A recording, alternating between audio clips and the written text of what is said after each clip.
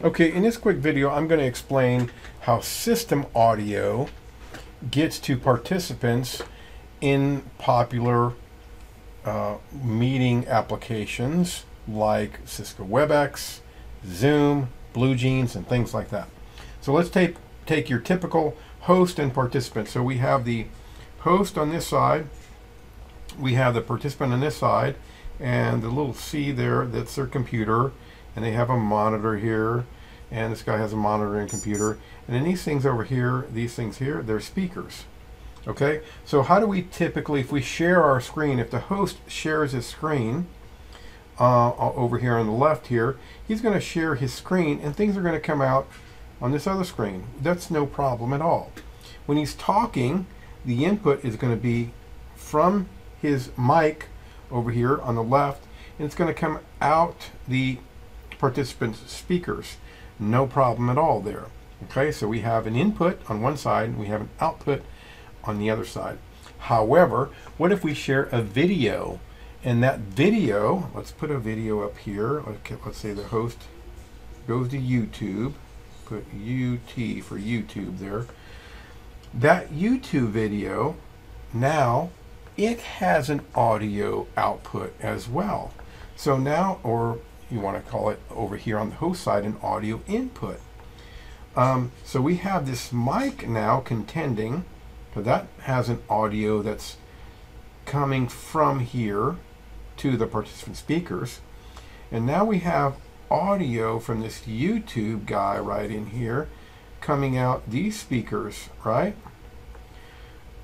So therein lies the problem. That's why most of these modern Webex Teams and Webex Meetings and Event Center and Zoom Webinar and Bluejeans and all those, they have an extra secret sauce. They have to build in extra secret sauce because they know people are going to share YouTube videos. So what we have to do is take the output, and let's say this YouTube guy, there's an output. We're just going to draw an arrow here, output for, audio output. Okay, we have to take that audio output there, and we got to somehow ship it to these speakers now. Okay, now we have two audio inputs on this side. We have the mic and we have the YouTube audio output.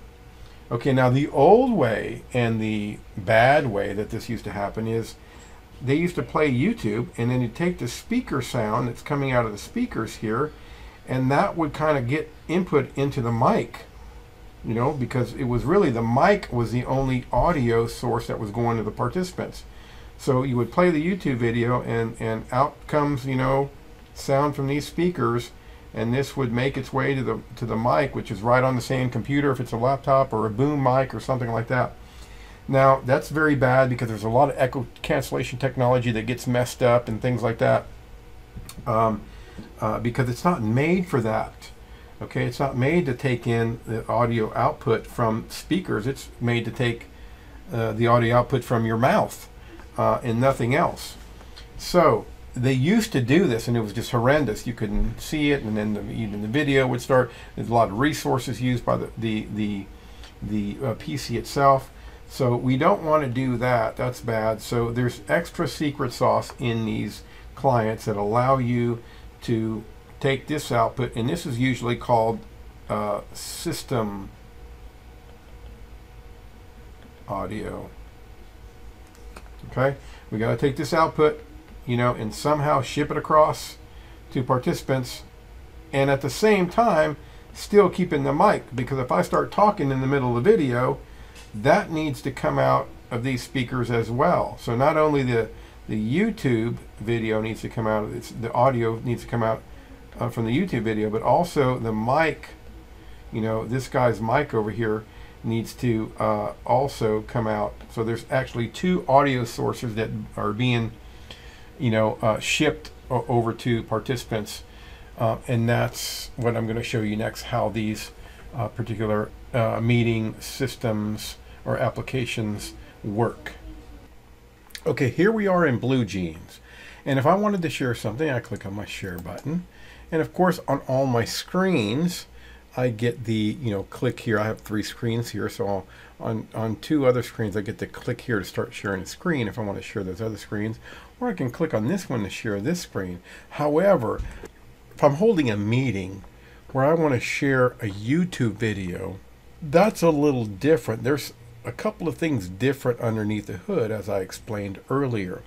In that case, for Bluejeans, I have to click this guy right here, share a video or audio clip. And it clearly states right here, if I click on that question mark, Bluejeans will install an audio driver so that other people in the meeting can hear your audio from your computer. Remember that's the system audio. All right, so they can view your screen, but to actually hear the audio that's coming from your speakers, we need to redirect that. We need to grab that, not your mic, but it needs to grab the same audio output that's going to your speakers, grab that and send it across to the other participants. And that's what this is, and that's what, if you click that, you see it wants to install this driver, and it needs admin privileges to do that. So if you're not sharing a video, if you're just sharing a screen, you can certainly not do that and just share a video. Now the video is going to come out a little choppy. The audio is going to be really bad because what's happening is it's taking the audio out of your speakers and then going into your mic, and that's just not good. It doesn't sound good. It's choppy and things like that. Anyway, that's what you got to do with Bluejeans. Okay, let's take a look at, for example, in contrast with Cisco Meetings here. I have a Cisco Webex Meetings up, and I want to share a video. Let's say I'm going to share, my screen with a video or something like that.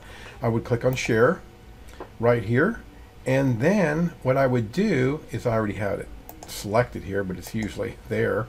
I would select Optimize for Motion and Video, and you see it says Share Your Computer Audio right here. Okay? And there it says Share Your Computer Audio allows other participants to hear your computer audio. In other words, we're talking about that system audio. Grab my system audio that's coming out of my speakers, that output that's going to my speakers, and ship it over across to the other participants.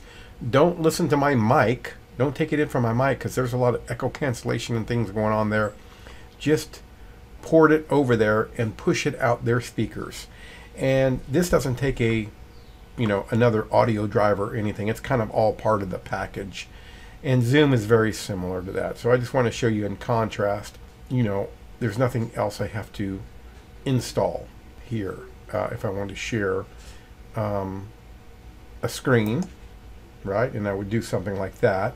And then I would bring, a YouTube video over it. I'm sharing my screen. I'd bring a YouTube video, and I'd start, playing this video here, and then, and then audio. I won't do it, but you get the picture that the audio is going to be shipped over to the participants in a separate channel. Yeah, so that is it. Let me stop sharing there. I'll stop this video here. And hopefully that helps and to explain things.